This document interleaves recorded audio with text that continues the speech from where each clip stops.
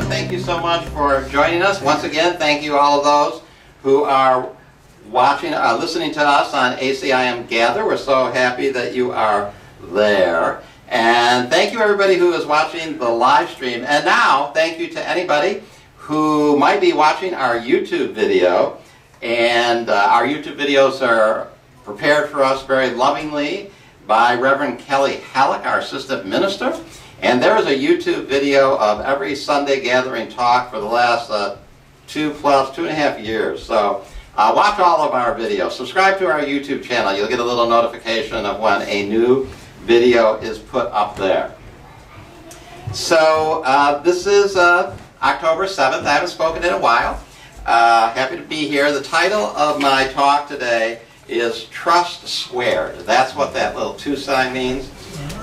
So Trust Squared. I made sure I spelled it out so that people would understand and really get it. So let's have a little math instruction here. When you square a number, it means you multiply it by itself. So 3 squared is 3 times 3, or 9. Okay. 8 squared is 8 times 8, or 64.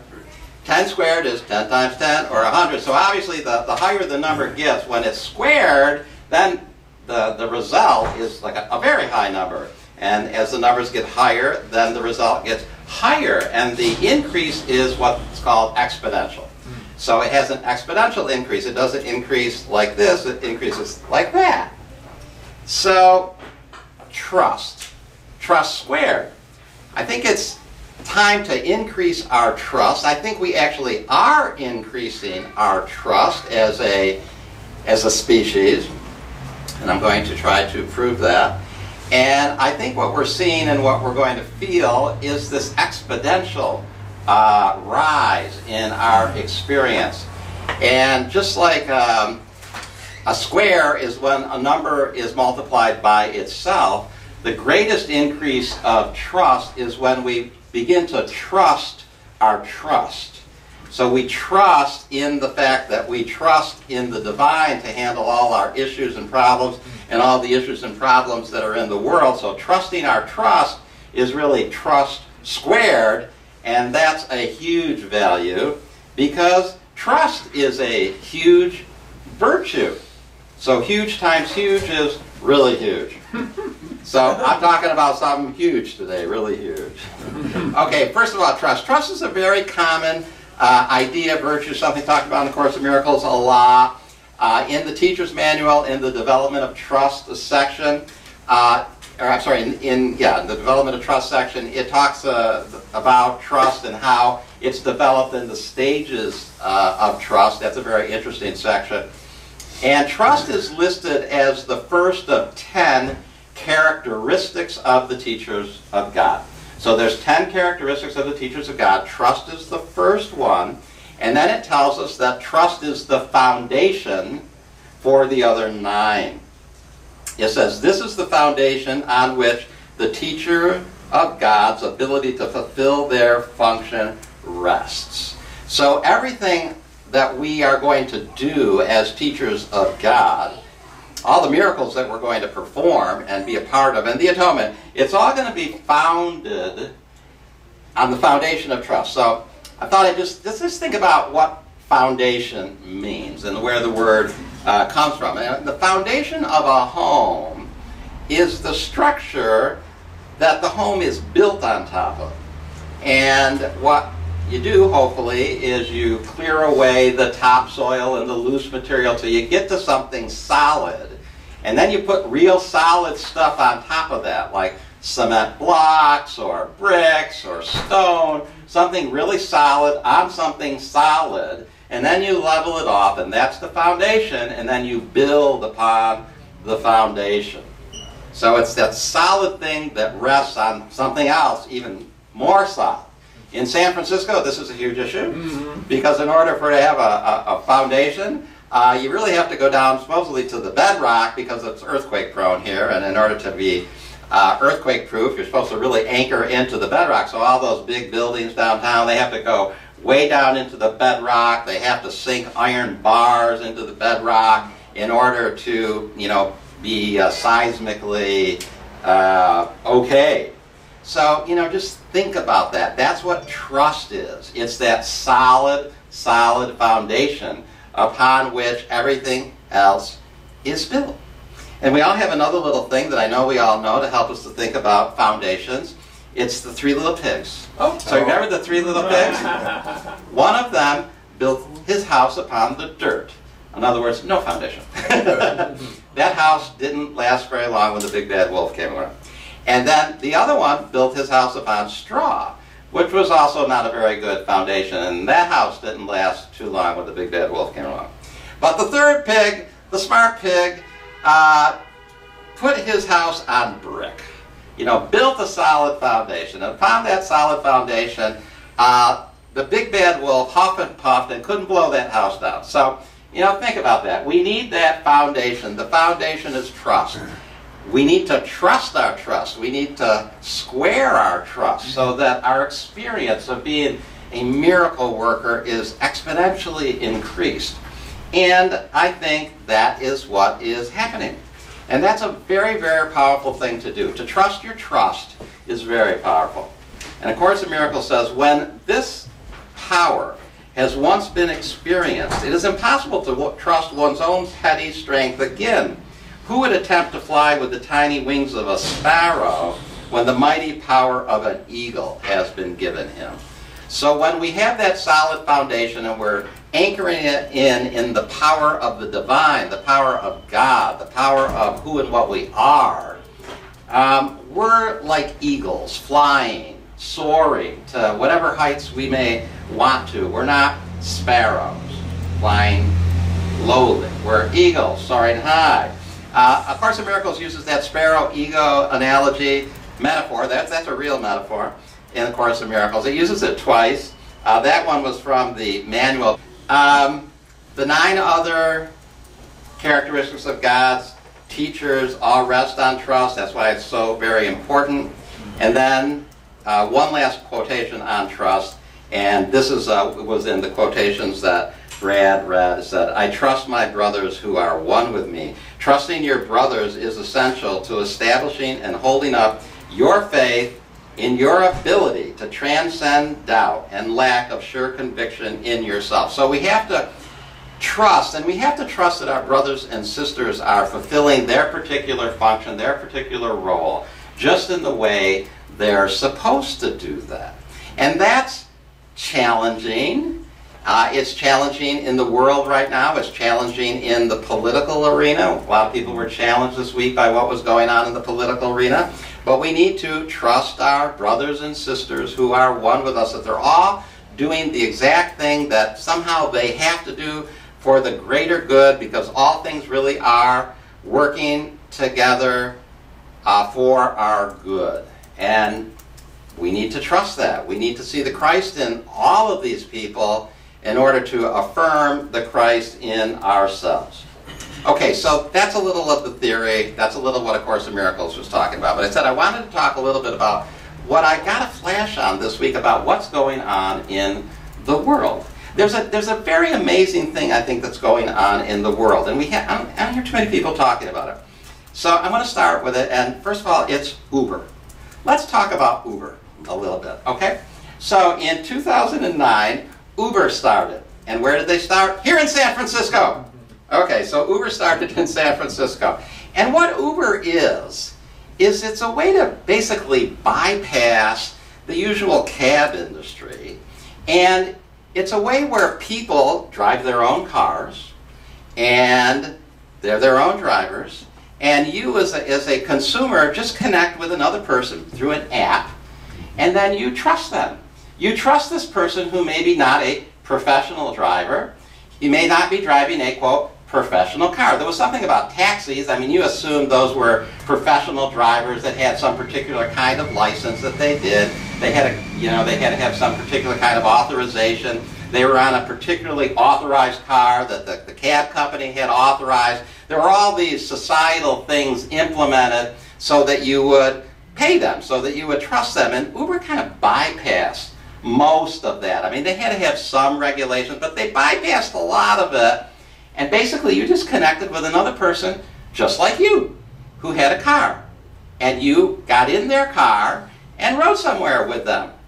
That's an amazing thing of trust. We're trusting these other people who aren't these so-called professionals that we may have thought needed to have that. And they didn't have the usual professional accoutrement and licenses.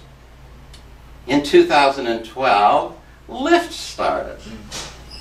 Where was Lyft started? Here in San Francisco. And Lyft actually evolved out of something called Zimride, which actually started before Uber. So Lyft came in, and it's very similar to Uber, but again, an app. You connect with other people that actually are kind of very much like you. When Lyft first started, the drivers and the riders were supposed to give each other a fist punch. Because they were supposed to really just be affirming how alike you were to each other. And they came up with those big pink mustaches that they put on the cars, and you know they were having a, I mean, obviously they're from San Francisco, right? They're having a little more flair with it. They decided to eliminate the mustaches because they found that professionals, you know, business people didn't like showing up to their meetings and workplaces in a car with this big pink mustache on it. So they changed that. But okay, so this totally changed the taxi business. And it's really a new business, a whole new business model. The prices are set really by market pricing, not by a corporation deciding. It's just a very different model, and again based on trust. In 2009, another car sharing thing developed. It's called Get Around. Now Get Around, and actually our own Reverend Lucas used this just a couple of weeks ago. Get Around is where you just connect with a neighbor and you just take their car. You drive their car. You drive their car for a day or two. You need to, or whatever. You need to run an errand. You need to take a trip. You just take their car. They trust you to take their car. You trust them that their car is running and good. And what an amazing amount of trust that is. Now, we used to rent cars from companies that were licensed, and the cars were elaborately inspected, and you know, it had a different business model. And now we're so trusting, really, that we'll just connect with a neighbor through an app and go take their car. And market pricing decides how much you'll exchange, and you do that, and everybody feels real good about it. And Get Around was started in 2009. Where? In San Francisco! Okay, one more. All right. Airbnb. Airbnb. Think about it. This is where people just decide, I'm going to make a little extra money. I got an apartment. I got a room. I'll just put it on the internet, and people who are traveling can just come and stay in my room. And yeah, there's a little bit of regulation with it, or a little regulation has evolved. But think of it. The travelers just trust. They're going to stay with a stranger in a strange home that they don't really know.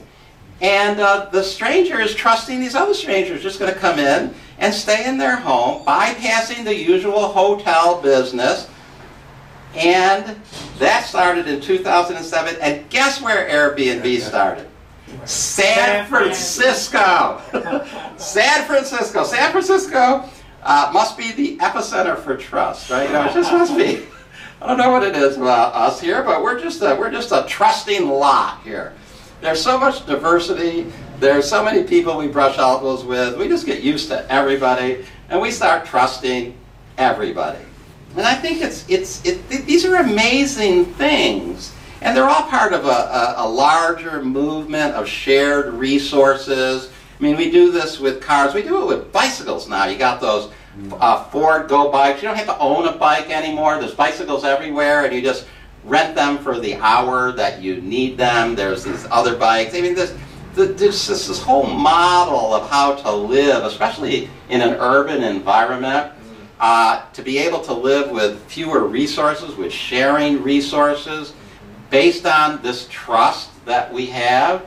I mean, society is changing drastically, and I don't know if people are really noticing that. So I noticed it, and I wanted to talk about it a little bit today because I think it's an amazing accomplishment.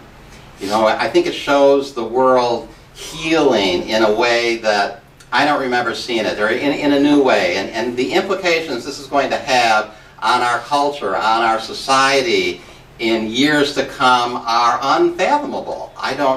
We don't really know how this is all going to work out. But you've got a whole population of people working together, pooling their resources, communicating together on these amazing communication devices that we all carry around that have access to the world's information. This is a new era. This is a new age.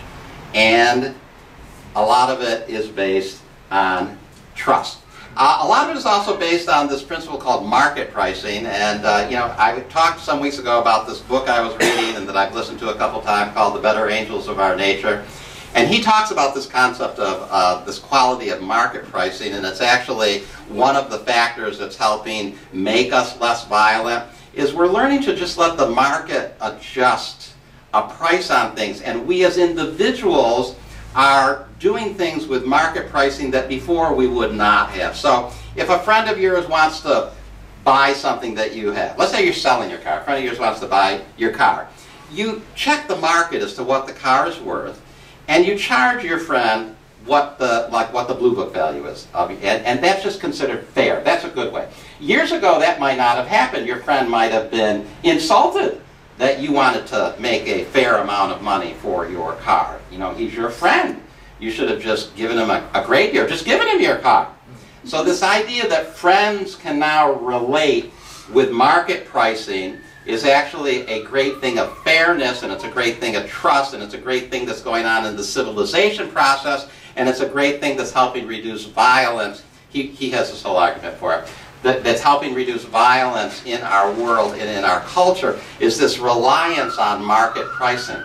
So, the car sharing thing, like Get-Around, the market sets the price, you borrow your neighbor's car. Now, years ago, it may have been your neighbor, and, he should have just lent you his car. No, now you borrow his car, but you give him what the fair market value is. And, we can embrace this, that this is something that's actually a good thing that's helping us work together. It's helping us be more civilized in a new way. It's helping us be one. It's helping us have trust. It's helping us lower violence.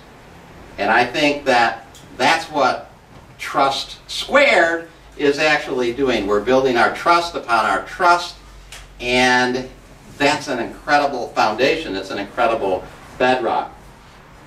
Faithfulness is a teacher of God's trust in the Word of God to set all things right. Not some, but all.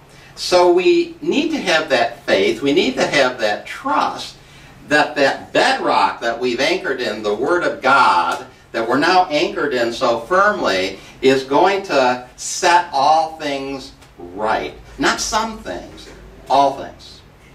Trust into that bedrock. Okay, so recent challenges we've had here. Community Miracle Center. We needed to have a new place to have our Sunday gathering. This was always considered a temporary place, but then the fact that it was really temporary came home to us even stronger. We need to find a new place. It was a challenge, but we had trust, and now a new place has opened up, and through the help of our board member, minister, longtime member, Reverend Vincent Fuqua. Hi, Reverend Vincent. We've gotten a new place in a wonderful building. We'll only be here for 2 more weeks, and then we're moving to 25 Van Ness Avenue. We're very excited about that. For those of you watching the live stream, the backdrop may look exactly the same, but we'll be in someplace new.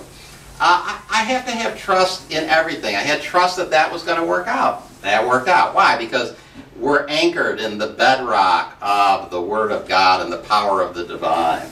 I'm working on my taxes. I've got to have trust that by October 15th, which I believe is next Monday, that I'm going to have these things done. And it's a lot of work because my bookkeeping is really complicated, and I've got to get through all my 2017 bookkeeping, and I was behind with it, but I'm working away and I'm plugging along, and I'm having it. And when I get anxious, I remember trust, and I remember that I trust my trust, that I got trust squared, and that's very powerful. It's exponential, and I just trust that it's all going to get worked out.